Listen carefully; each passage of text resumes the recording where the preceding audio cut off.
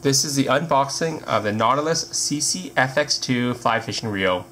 The series comes in 4 different models: a 6/8, an 8/10, a 10/12, and a Silver King. The one I have here is the 6/8 model, which has a diameter of 4 inches and a weight of 7.6 ounces.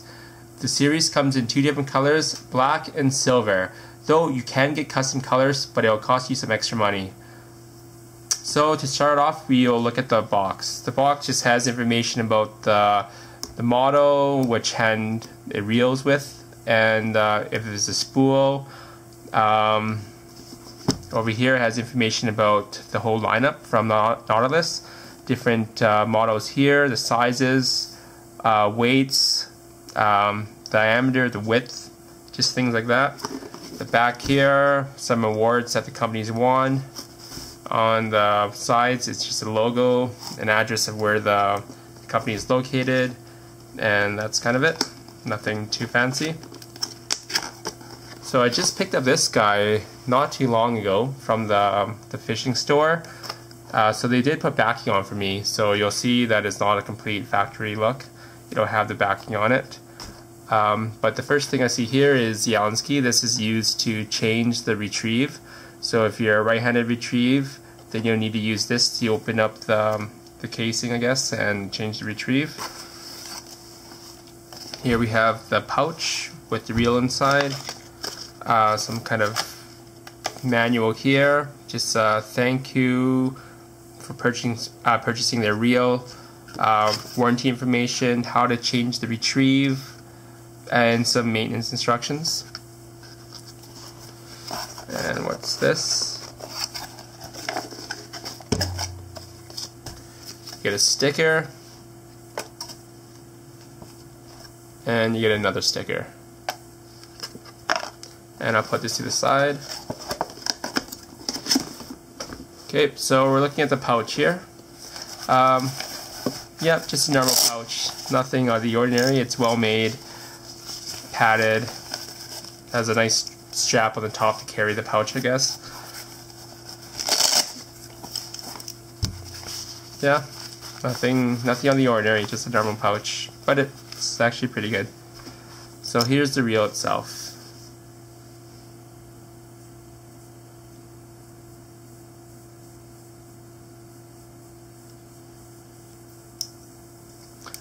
One thing I like a lot about this reel is the back of it. I think the back of it looks so sharp. It's nice, it has a nice design here. It's pretty cool.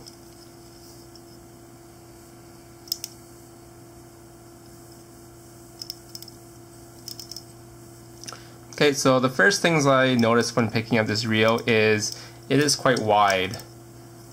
You'll probably see that the drag knob here is massive. A lot bigger than other reels, I guess, but that's just so you could grab onto it easier. It does have an oversized knob, which is great to grab onto. Yeah, works pretty well. The colors in here, there's like a big red thing in the back here. That's the drag system. It does have like it uses like a double drag system. I'm not too sure what it means really. It just uses more surface area when the drag is engaged.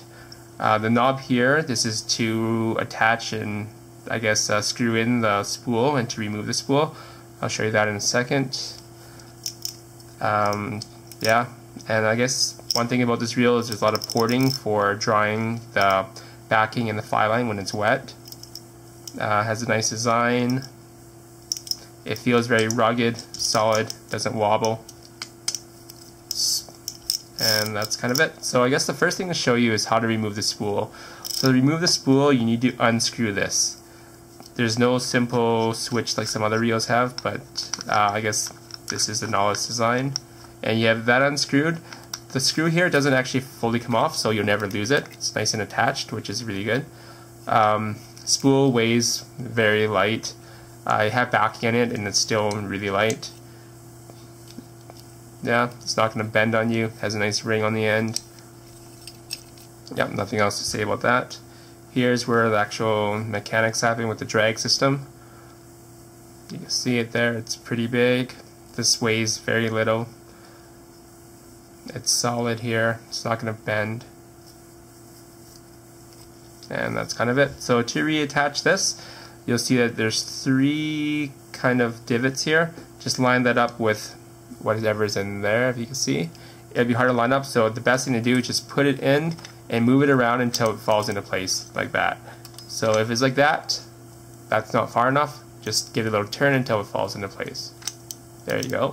And then when it's there, just start screwing in this thing here. What I don't like about this is you can screw this forever. There's no stopping point really. So what they say is just screw it in until it's kind of hand tight, and then that should be good enough, and it really is. So that's that. On the back here, let's look at the drag knob. The knob itself is just circular. It's really textured here, so you're not going to lose any grip on it. And I like it. It's really big, so if you ever need to grab onto it really quickly, you're going to grab onto it. You definitely won't slip on it. Yeah, they made an extra effort to make this big and grippable, I guess. So let's just see how the drag knob performs. So right now it's completely disengaged. No real resistance anywhere. So let's give it 1 full turn. This knob turns 6 full revolutions, so we'll go to each full turn and see what the drag is like then. So at 1 full turn, again, a little more resistance, not much. And then another full turn, you gain more resistance, and the drag is really smooth on this guy. Another full turn, so that's 3. Some good resistance here, and 4. More resistance. 5. Quite a bit of resistance there, and 6. And that's it, 6. And you're moving it still. So it doesn't have like a dead stop on the drag, which you never really need. And it's good that there's 6 of them, like 6 rotations. So if you're ever on the water and you bump into this and you move it a little bit, it's not going to change the drag considerably. So you're not going to lose a fish by having the drag stop dead. Yeah, a lot of people like this design. I'm kind of warming up to it. I kind of prefer to have just quick sets here. When you move it a quarter, it does a lot, but I can see why that people don't like that. And yeah, this probably will be a good thing if you ever are fighting a fish and yeah, you're just running around, you're knocking the drag or knocking the reel into the ground or something, or into your arm. Yeah, it's not a bad system. I'll just have to get used to it, but it does take a lot of turns. Yeah, they say that this drag is stronger because it has more surface area being affected by the drag.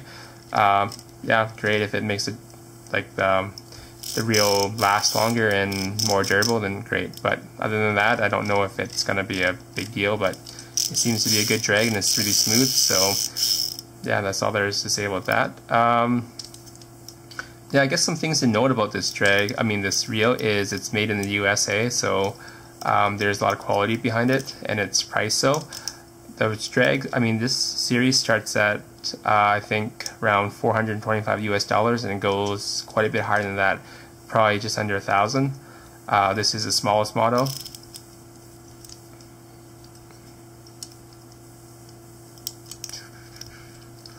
Some other things, it's completely machined, so yeah, it's really durable.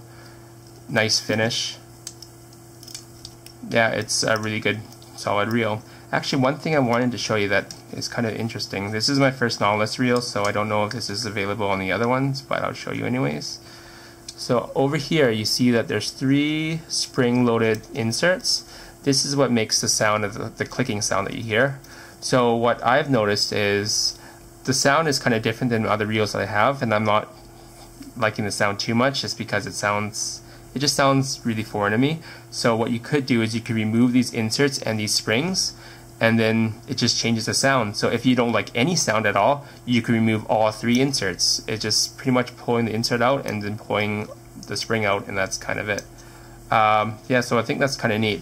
But one thing I don't like is if you pull out all 3 inserts, you're not going to get any sound at all. So whether you're retrieving or a fish is running, it's going to be dead silent. I kind of prefer to have the drag, the clicking noise when the fish is running, So depending on what your preference is, that might be something that you'd be interested in adjusting or keeping the same or just removing altogether. And that's kind of it. I'll put this guy back on and give you a final look at the reel, and other than that, I think I've touched everything. So here's the final look, and thank you for watching.